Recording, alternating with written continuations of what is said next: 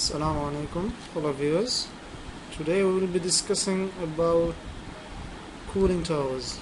This is a very common element of HVAC systems or power plants or any system that needs air conditionings or central air conditionings.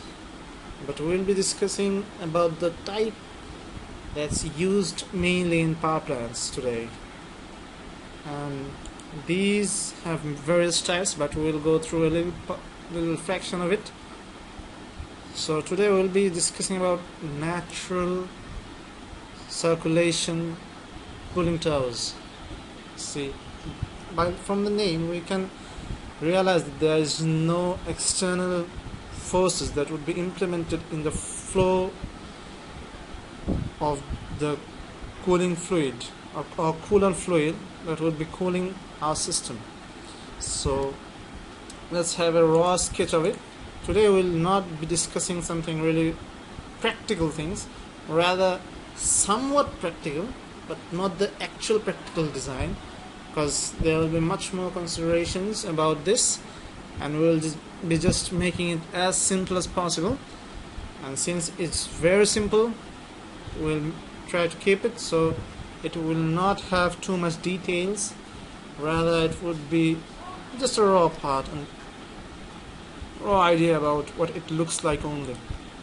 So let's do it. Initially, let's draw a line.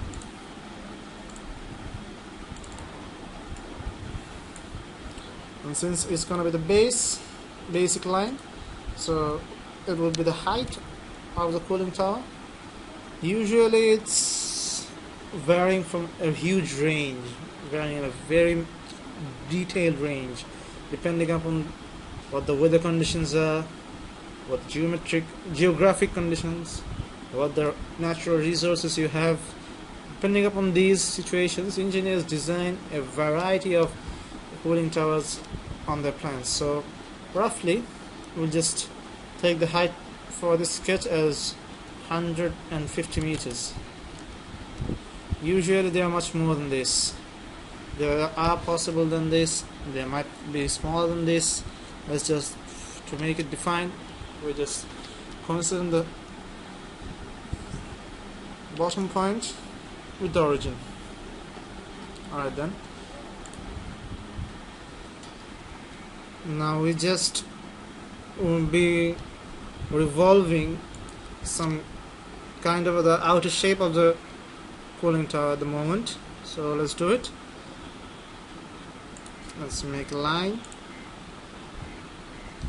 And there's going to be a convergent and divergent part of nearly every cooling tower. Depending upon the usage, the degree would be differing from one to another. But for the time being, we'll just be doing those dimensions. It's kind of approximation. So let's do it. And for the moment, we'll be using a spline instead of a tangent curve, since it might just serve us better. There. Now a line.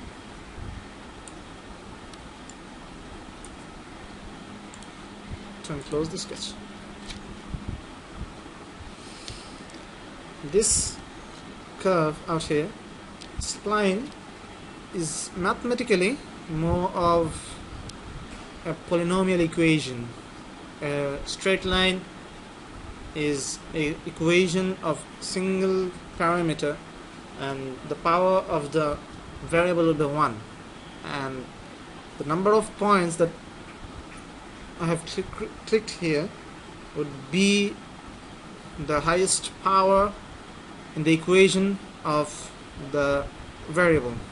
So as this sketch is nearly done, we're just revolving it, axis of rotation, that will be this one, and we'll have the approximate shape of our cooling tower.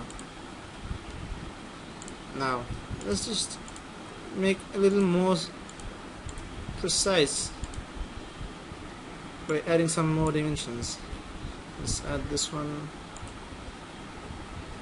So this is not so big, nearly about 55 or 57 meters, like that. and this one would be smaller than that. So this should be the essence is the radius of this upper circle. This should be around, well, somewhat 38 meters.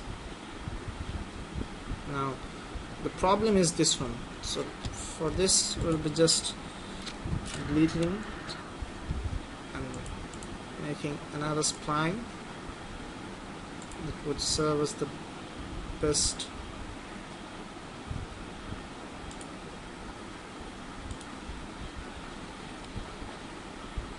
And then there, much better.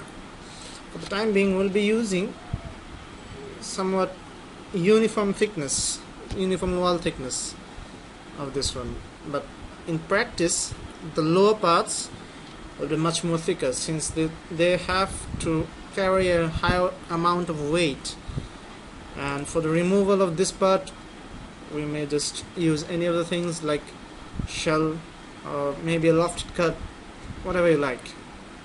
But for the ease at the moment we'll be just using the shell feature, as we have shown it on the previous series while making the house. The wall thickness would be more or less around half a meter or 0.4 meters. Let's say about this one is 0.4, and since the bottom part is yet present, we just take the section view, draw a sketch on this plane to remove the lower part, since this part would be sucking the air inside. So let's do it and making it extrude cut.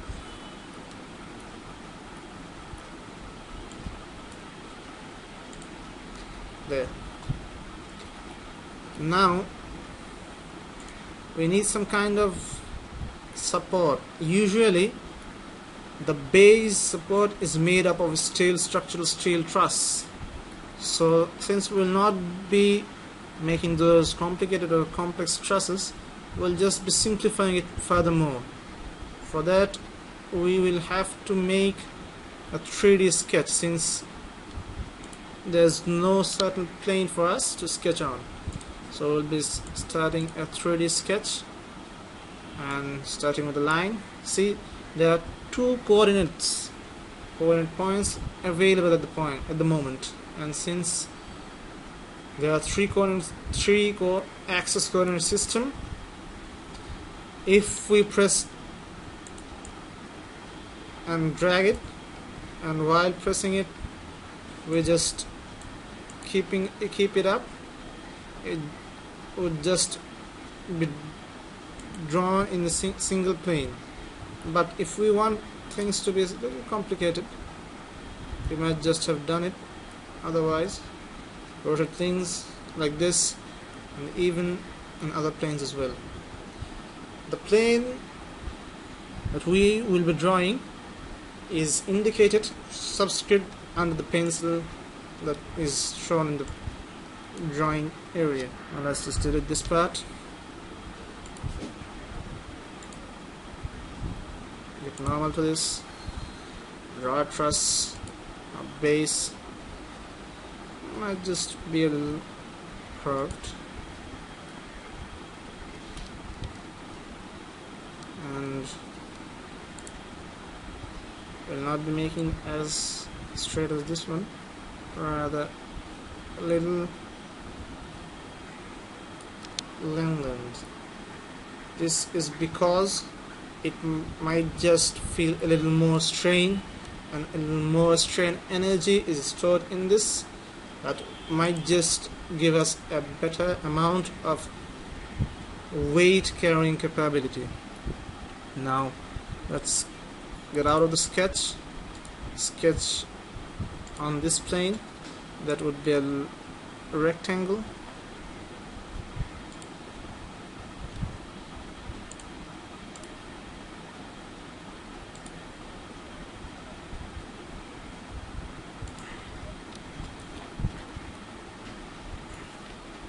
and this one's for the basic truss element For that, we will be just sweeping in the base body. The profile is selected as this one, this sketch we just made. Since it was selected, and the path would be this one, and this shows us a preview how it would look like. If you're satisfied, let's hit it OK. Now we just mirror it out. Let's see which one suits us the best. Yes, the front plane. There you go. This is just a single part of the multiple lines. Now we just make a circular pattern of it. So it's the base one. 15 will be good enough for us. The preview is good enough for us as well. So let's hit OK. There. We have the base. We have the cooling towers. Usually, in a practical sense, there are some more trusses, the more cross trusses for extra amount of loading capability, and there will be fills made up of plastic sheets or some kind of other plastic materials or other elements as well. Alright, now let's give it some aesthetics. The material of this part is varying in various countries, in various power plants, depending upon the resources, depending upon the situations, but we'll just go for the available ones that we have out here. Most often in various bigger countries, nuclear power plants, you will see this one might just be RCC or reinforced concrete cement, or might just be structural steel. Now for the time being, we'll just be going to steel.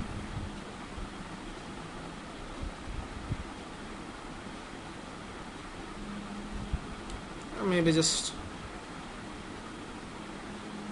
stone as brick. Might just go for fabrics.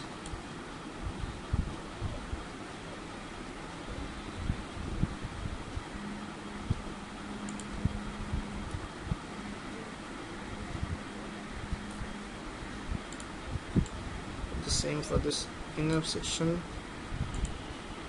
as well, and these parts, let's say,